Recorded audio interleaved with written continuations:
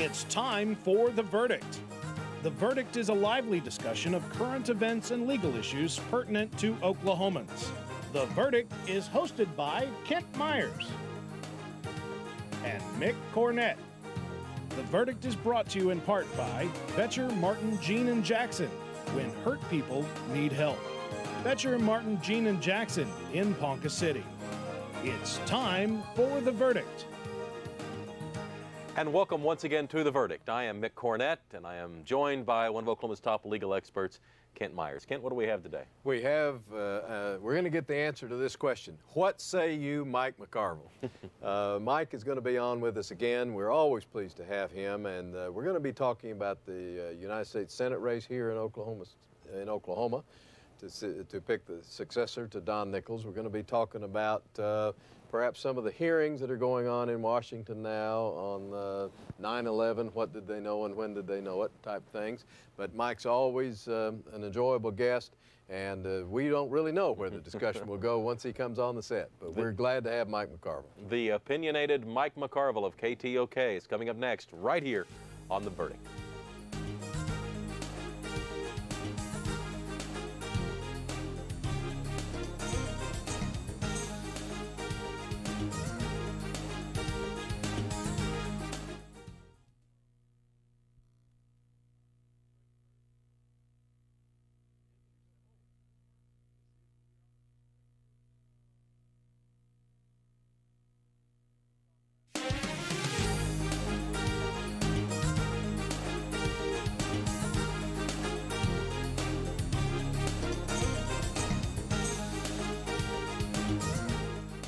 Welcome back to The Verdict. Mick Cornett with Kent Myers, and Kent's going to introduce our guest. Always glad to have back Mike McCarville, making his 5th appearance on The Verdict. Mike is the host very recently of McCarville in the Morning on KTOK, a show that starts at 5:30 in the morning and goes till 9 o'clock 5 days a week. He's a longtime Oklahoma journalist, has program director of KTOK. We've had him on many times, and today, Mike, we're certainly pleased to have you back. Is today the show the paycheck starts arriving? Yeah. I mean, as often as I've been on. You guys been in business 3 years now. It takes the 10, honorariums. Takes 10 shows to kind of make Whoops, sure that I can't you're say for honorarium real. around the mayor, can I? No. I guess I better be careful about that. Welcome back. Thank you, sir. Kent, Mick, my pleasure to be here. Good to have you back in the seat, Mick. Well, thank you very much. Yes, hey, Richard Clark is in the news this week. Yes, little Dickie Clark, yes. Wrote a book making some allegations. Yeah. What do you think of all that? Serve and tell. I hate it. Don't like it at all. Serve your government, serve a president, serve multiple presidents, and then write a book and try to tell all. The problem, I think Dick Clark's got a couple of problems. Number one, he writes a book that's fairly critical, I guess you could say, of President Bush and the Bush administration, Condoleezza Rice, everybody involved in the administration. Yet in his resignation letter to this very same president, he praises him for his handling of terrorism, for his handling of 9/11. Now, what is the real story here? And what's behind the timing of the release of the book? When was this book originally scheduled to be released? Well, it wasn't mid-March, I'll guarantee you. So you kind of got to wonder. I mean, I've got a real question about the political motives behind it, and I don't know Dick Clark from Adam. He may be a fine human being. I don't know. But he had sure opened himself up to a lot of questions, for sure. Well, let's change the subject off Dick Clark. We're going to be watching those hearings. One thing about these hearings, though, I just have to say I watched a little bit of it recently, and it seems like the senators and representatives, or the representatives of this commission, ask longer questions than they get answers. Yeah. Well, and almost everyone who asks a question has an agenda. Yep. Embodied in the question. Don't make any difference, Democrat, Republican, they've all got a little bit of an agenda going. It's kind of interesting to watch sometimes, but it wears one out. You know, they've trying never, to keep up with the nuances. They've never accused Mick or me of doing that. Really? Yeah. Oh, I'm sorry. Oh, I guess they haven't. at least not on the air. Not on the air, that's right. Yeah. Let's talk about the Oklahoma Senate race. Oh, let's do. And what I'd like for you to do is start out, and we're going to ask you about each candidate, and give us what you think are the strengths or the positives or the likelihood of election of each candidate. And then on that same candidate, talk about the other side of the coin, the weaknesses, the vulnerability, and so on. Let's start on the Democratic side with Brad Carson. Very good. Well, first, let me say there are 4 candidates. I mean, 4 people who have said they're going to seek the Democratic nomination. Monty Johnson, an attorney from Sallisaw, whom nobody knows. Right. He's not going to be able to raise enough money to be much of a factor. Jim Rogers from Midwest City, another no-name politically, not going to be a factor. So then we get down to Congressman Brad Carson, current congressman from the 2nd District, and State Insurance Commissioner Carol Fisher, who says he's going to run despite all of his problems. Personally, I don't think Carol Fisher is going to be much of a factor. The Democratic nominee will be Brad Carson. Last December, I had occasion to be with Congressman Carson at an Oklahoma Rifle Association banquet. I watched him for the first time, Mick, work a room. I was impressed.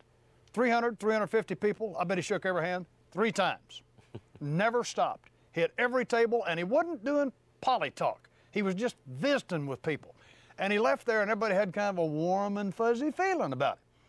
So I think Brad Carson is going to do pretty well. Now, here's what he's got to be careful of. What's his strengths, first of all? Well, clearly, I mean, his people strength always is, talk about his intelligence. Yeah, no, what else is there to Brad obviously, Carson? he's an incredibly smart guy. And he's been a guest here on The Verdict, too. I know he has. He's sat in that very chair where he's sitting. Whoops. He has taken the right, I don't want a Democrat to rub off on me. He has taken the right position on a number of key issues in this state. Let's harken back to 1994. He's a member of the NRA. Exactly. Thank you, Kent. Harken back to 1994 when Jim Inhofe beat a pretty tough Democrat in that race. What was the issue that helped Jim Inhofe carry, nearly every county in this state, including the heavily Democratic areas? Yeah, gun control. Gun control. Guess where Brad Carson is on gun control? He's against it. He's a member of the NRA. He's a member of the ORA, the Oklahoma Rifle Association. He talks the talk. He's he an walks the enrolled walk. member of the Cherokee tribe. Enrolled member of the Cherokee tribe. So a lot of strength there.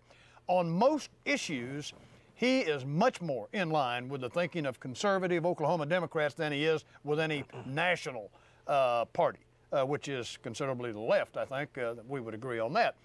So even on issues where Carson gets pressure from his leadership in Congress to vote with him, he more often takes the conservative, in most cases, therefore Republican side of an issue.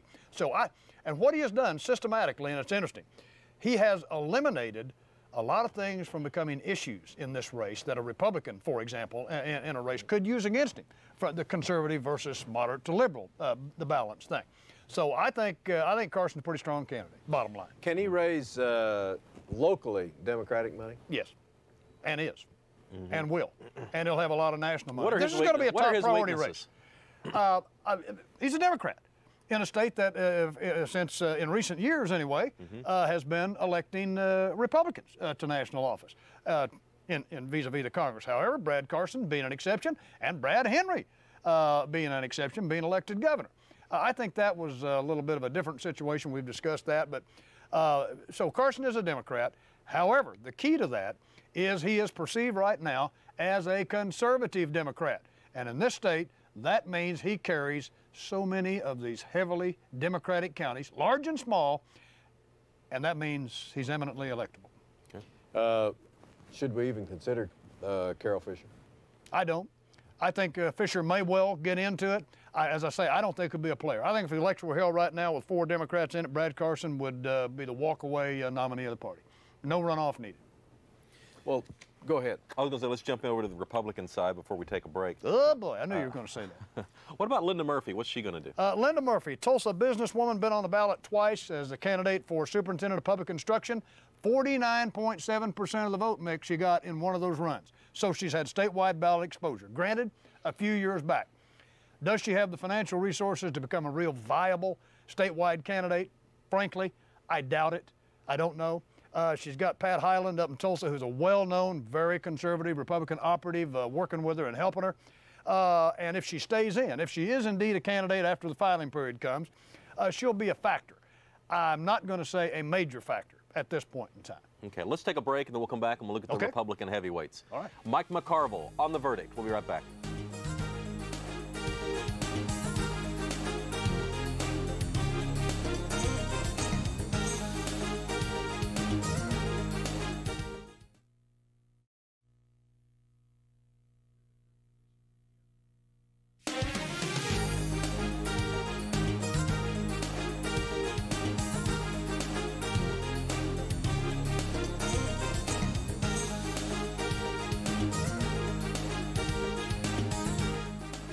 Welcome back to The Verdict. Mick Cornett and Kent Myers. Mike McCarville is our guest. Let's we'll continue our discussion on the senatorial candidates for the state of Oklahoma's race that have a primary this summer and the main election in November. And we'll start with Tom Coburn on the Republican side. What are his strengths? Former Congressman Tom Coburn. Obvious strengths are he's been on a district-wide ballot in the northeastern part of the state, and he was elected in a heavily Democratic district. So he's demonstrated more than once, obviously, that he can appeal to Democrats, conservative, moderate, what have you. I think his experience in Congress is a plus, given his record. Very conservative, a guy known for speaking his mind, and most people in this state love plain talking political figures. They say they like that. Do we really like that as a voter? I think so, but it depends on what part of the state you're in. I think people in the southeastern, southwestern, western part of the Oklahoma really like plain talkers. And in northeastern part. I'm not too sure in the metro areas they're not quite. It's a different kind of thing. I think some of their directness is perhaps taken away just by all the clutter that one encounters in the metro areas. Coburn, I think, is going to be able to raise a substantial amount of money. He'll be a major player in this race. Okay, and his weaknesses are what? I think his weaknesses are that a lot of people perceive him to be a little boneheaded, a little hard-headed, a little too prone to act unilaterally without consulting, for example, with a professional campaign manager, with a kitchen cabinet who can guide him in a campaign, and kind of doing what he wants to do. But of course, that's also, on the other hand, one of his attractions, one of his strengths. This is a guy of conviction.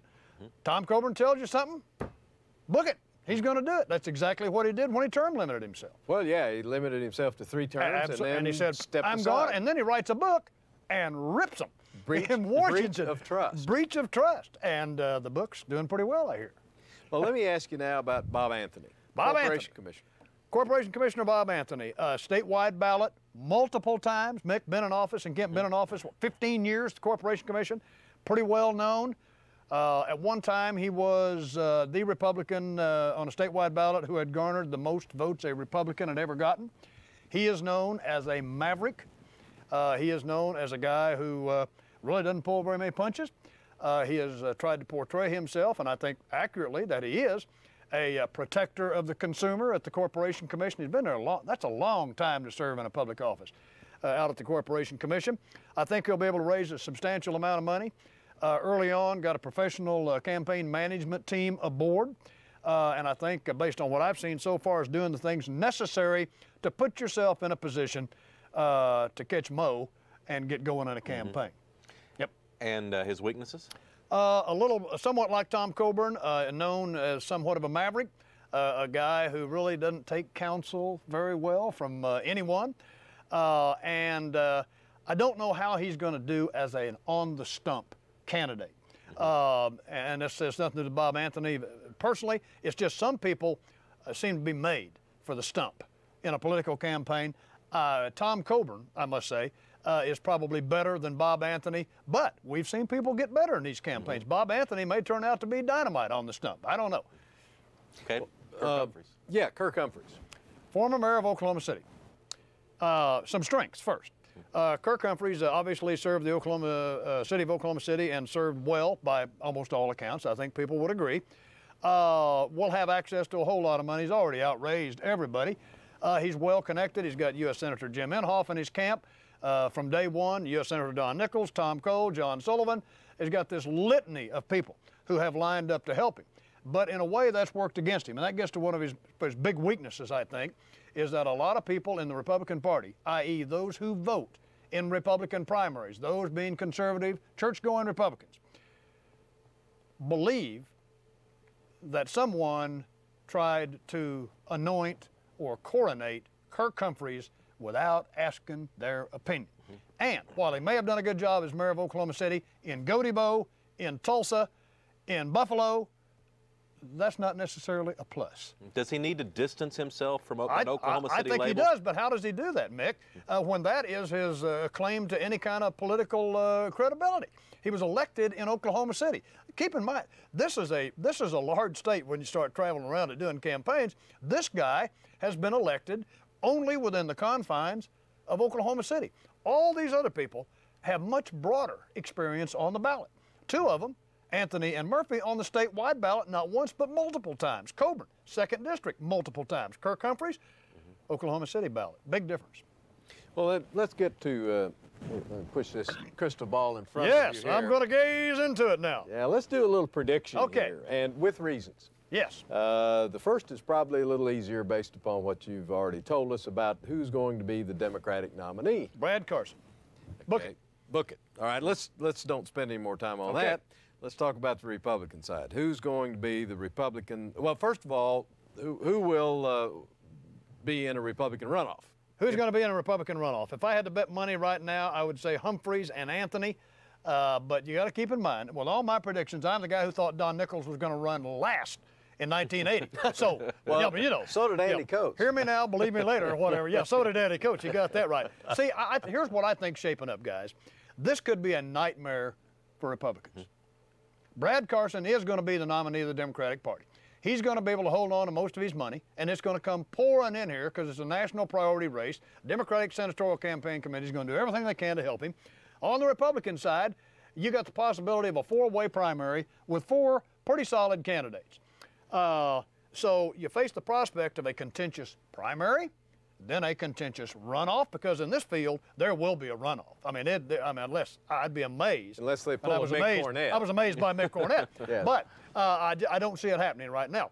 So what that's going to mean is, while Carson is coasting, saving his resources for the general election, the two Republicans that are left standing are expending their resources, probably slugging it out. So how scarred up are they going to be when they come out of it? Who knows? Yeah, well, you know, we tend to handicap this geographically. You know, Oh, we I know always talk we do. about we got Yeah, two sure. Oklahoma City candidates. Yeah. We got candidates from the Northeast. What are the issues? How are we going to separate the candidates by the issues? On the Republican side, I'm not sure we're going to be able to do that. It could come down to a personality contest, name ID, and ballot recognition. Again, keep in mind, this is a mistake a lot of people make when they talk about these political races. They think of the electorate as a whole. Doesn't happen that way. This is a Republican primary, conservative, Christian, Republican voters. They don't act like any other voter anywhere else, and they get real picky. So the perception of Kirk Humphreys, the perception of Bob Anthony, the perception of Tom Coburn and Linda Murphy, this is what forms their motivation to vote and for whom they vote. So issues sometimes got to get shoved aside. I mean, they may pick up on one thing. They may say, well, you know, Bob Anthony, and it may have nothing to do with what they're running. Well, Bob Anthony, he was pretty outspoken against partial birth. He's all in favor of partial birth abortion ban. And maybe one of the other candidates was not quite as outspoken. I mean, it could hinge on something like that, because in this field, I don't see that there's going to be a huge difference on the key issues. I just don't. And even beyond that, in a general election with a conservative Democrat like Brad Carson, how is it that a Republican nominee positions himself or herself to effectively campaign against a guy like Brad Carson? We're out of time. Give us a hint. When can we find Mike McCarville on the radio? That's 5:30 to 9 a.m. weekdays on the News Radio 1000 KTOK. Okay. Mike McCarville, we appreciate you coming on The Verdict. Thank you. My pleasure. Always. Thanks, Mike. Kent and I'll be right back.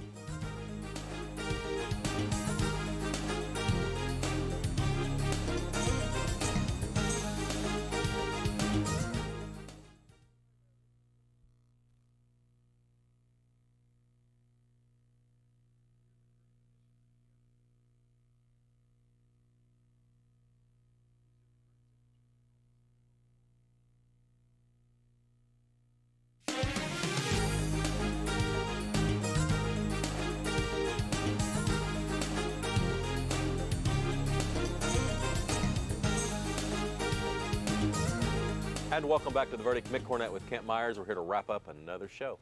Always good with Mike McCarville. What say you, Mike McCarville, is a caption I hope we'll use many more times, because I hope we'll have him back a lot. The Senate race in Oklahoma is just going to be fascinating, and I think I can tell our viewers we fully expect to have all of the major senatorial candidates on our show individually.